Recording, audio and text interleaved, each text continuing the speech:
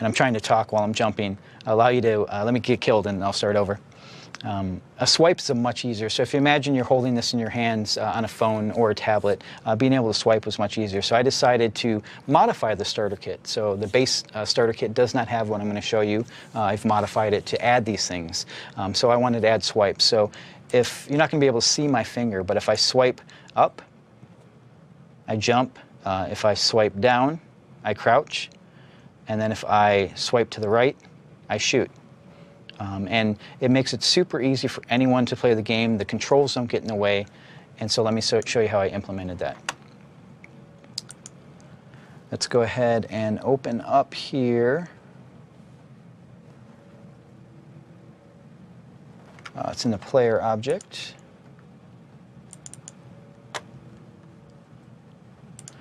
In the crate, remember the crate code is when your object gets instantiated.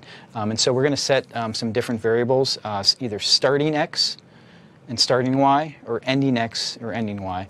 And actually the swipe equals false I was using for testing, not necessarily needed, but this will give you the variables you need to track when you're working in your game. Then I added a couple events. Remember, adding an event, you can click on the Add Event. And what I did was I did a global left pressed. Remember, mouse events can work for touch events as well in GameMaker. So I did a global left pressed. And very simply, when someone pressed, I set the X and the Y from where they started. Again, swipe is set at no swipe because once I press, I haven't actually done anything yet.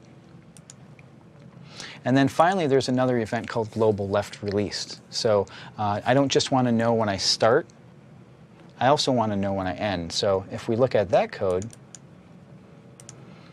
it gets a little bit more complex. So you can see the variables that we created in the create event are now setting the X and the Y depending on where I took my finger off of it.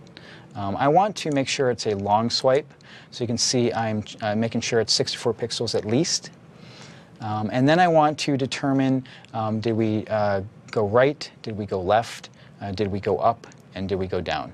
And so if it actually is going right, I'm going to play an audio sound for the bullet. I'm basically doing the same thing that I did with the buttons. The bullet's going to create an instance of a bullet. It's going to start from the object player, right where he's at, and it's going to move over from there, starting at the X and the Y of the player. Now the bullet is a little more complex. If I want to have it actually come from his gun, I have to have different code, and we're not going to dive into this, different code of whether he's crouching, whether he's jumping, or whether he's running, because his pistol is going to be at different places. So that's what all this code is for. If I'm swiping left, it's doing nothing. I don't care about that code, so I just have something to kind of swallow that. Then down here, I just want to tell if it's either down, and if it's down, I'm going to change the sprite player index to the sliding guy, and I'm going to set an alarm. The alarm basically changes him back to standing after a certain amount of time, and I'm setting his speed. And then if I'm swiping up, I'm doing exactly the same thing. I'm playing a sound, his jumping sound, and I'm changing his sprite to sprite player jump, which is up in the air, and I'm making him jump up in the air just a bit by setting his V speed to negative. So very simple to do, very simple to add to your game. But what if you want something a little bit more complex? And we're not going to dive too deeply in this, but one of the things that I struggled with when making Dave in the Cave was having a controller on there that responded well to user input. And one of the things that I'll share with you that the feedback I got from users is when you have the buttons and you're not looking at the buttons, you sometimes couldn't hit the button exactly when you're transitioning from left to right, or even if you're sliding your finger back from left and right, they had trouble with that. So I'll show you what Dave in the Cave does.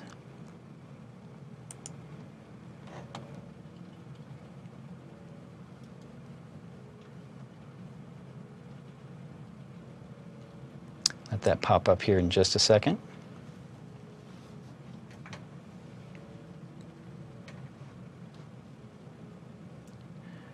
It's a little bit bigger game, so it takes a little bit longer to compile, especially the first time when I pop it up here. And so you can see that I'm actually even telling the user how to use it. Anywhere I touch on the screen, on the left-hand side, I set a joystick. And if I keep my thumb down, actually, let's see if I can do it with my finger. I can't, not on this touch screen. And then I split the screen in half. And on the right hand of the screen, if they click or touch anywhere on there, it makes them jump. So he slides over here and jumps on this side. And I found that they could never get lost because their thumb always hits somewhere over here. And they just drag it left and right, and if they leave go, he knows he stops. So this, for me, gave me the ability to have a very smooth experience for the user. But if we look at that code,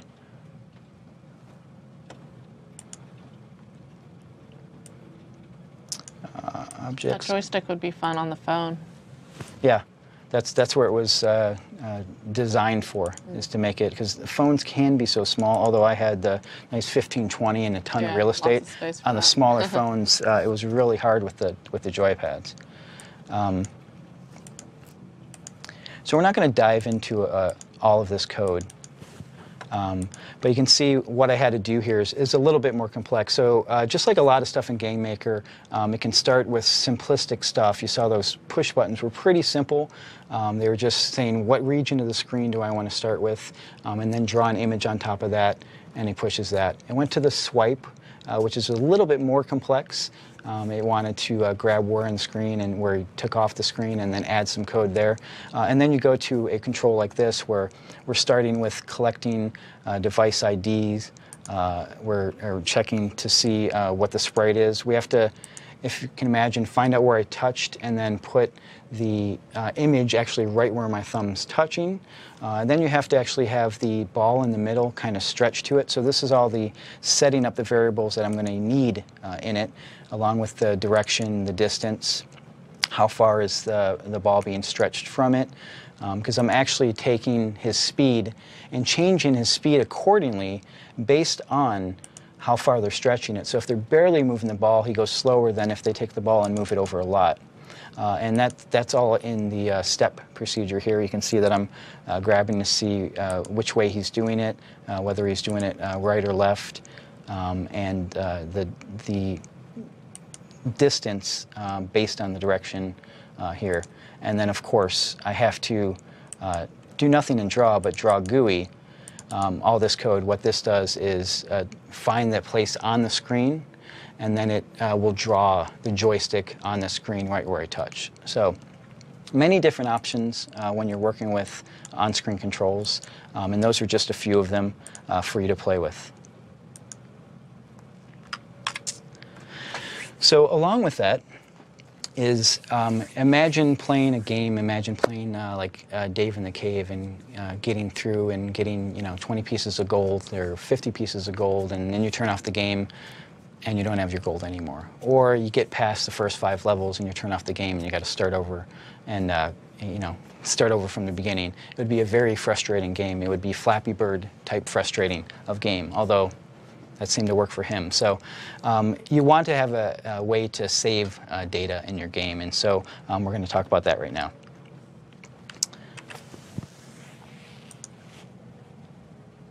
Okay, so I'm going to bring up, actually, I'll just talk about it. So in GameMaker, there's a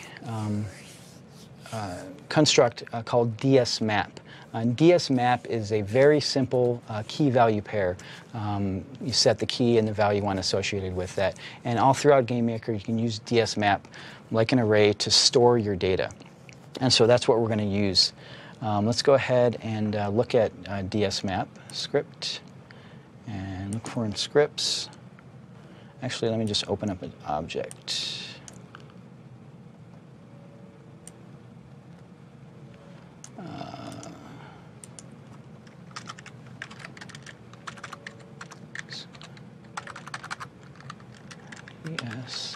Map.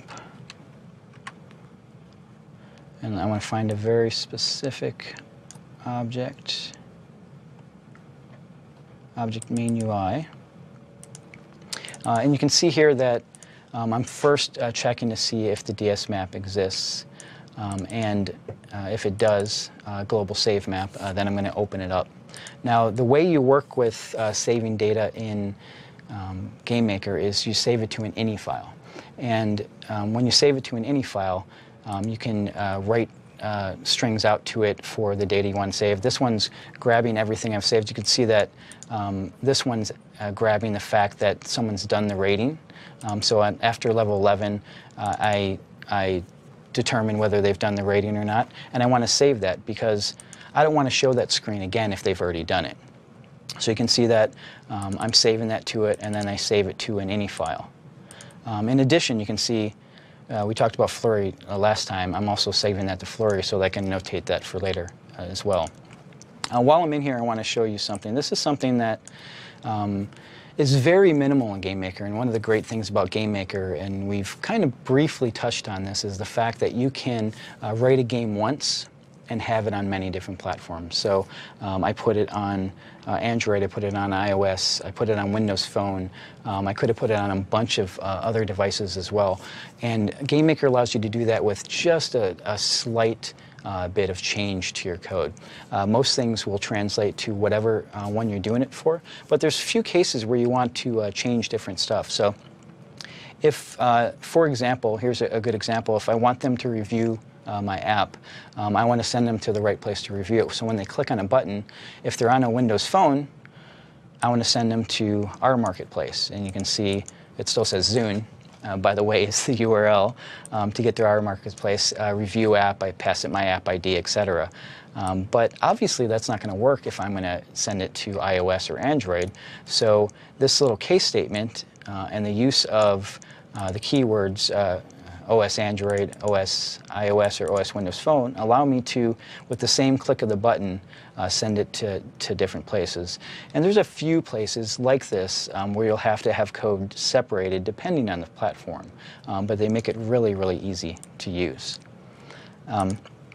If you'll notice, one of the things that I always get asked when we talk about this is how do you encrypt the data? GameMaker makes it very easy. If you just use DS map secure save when you're saving the DS map, it'll encrypt it for you, and there's an alternate one that sends it back for you to pull back up the data. So it makes it really, really easy. If you actually want to check out the data, I actually made it so it wasn't encrypted, so we can actually look at it. It's just going to be C users Daniel app data local Dave in the cave, and you can see the ini file here. This one actually has nothing saved. It was probably the other GameMaker right here. Nope. So I must not have run it on this PC. So it'll save it here. This one's not encrypted, but it'll save it this ini file different places depending on the platform. It's going to save it Windows Phone one place, Android one place, and iOS one place, depending on the platform. But again, it does that all for you. So in this module, we talked about adding controls to your game, controls that allow you to use swipe, controls that allow you to just do very simple press of the screen, and a little more complex joystick. I showed you a little bit around the type of code you need to use that, and then a very simple walkthrough of how you save data in GameMaker. Hope you enjoyed it. We're going to take a very quick break, and we'll see you back here for the next module.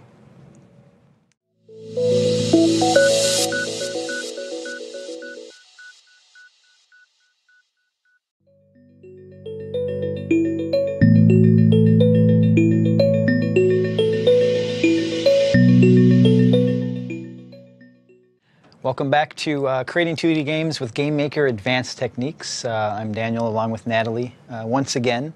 And in this section we're going to be talking about, or this module, we're going to be talking about optimizing for Windows Store. And why is that important? So in some of the games that you'll play, you'll see on different phones, like Dave in the Cave is on Windows Phone, Windows, or iOS, and Android. And if you want to put it on a thing like Windows 8, you've got to be able to interact with and take advantage of the things that Windows 8 gives you, things like charms, things like the app bar, things that like search and etc. So you want to be able to easily incorporate that into your game. So we're going to kind of talk about that today. We're going to talk about pausing and adding snap to your game, which is a great feature of Windows 8. And then we're going to talk about working with charms, and Natalie's going to go ahead and walk us through this. Yeah, so if you haven't seen all the cool features of Windows 8, or even if you are, we're just going to take another look at them over here on my screen so we know what we're working with. So here on my start screen, so first live tiles. You can see over here, if you wait a couple seconds, see we have the chicken soup updating with pictures and words. So automatically, when you look at the start screen, your eyes kind of flicker over to what's moving and what is flickering itself. So that's a really good way for you to add any updates that are happening in your game, whether it's like a high score or any news that you want to share on there, maybe someone that's at the top of the leaderboard or just beat today's high score. You could have that as a dynamic changing live tile so that when someone pins it to their start screen and they're scrolling through, then that's automatically what their eyes are going to. It's going to your game. It's getting more people wanting to play your game when they're walking around their tablet showing their friends. Or like rewards they get in the game, yes, or tokens they've gotten, etc. Yeah. Cool.